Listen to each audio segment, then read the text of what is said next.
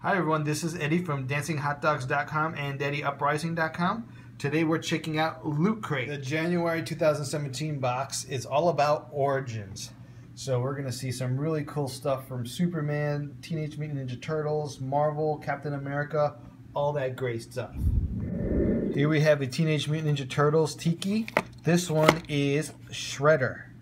Here we have a 1/6 scale replica of the Captain America 1940 shield.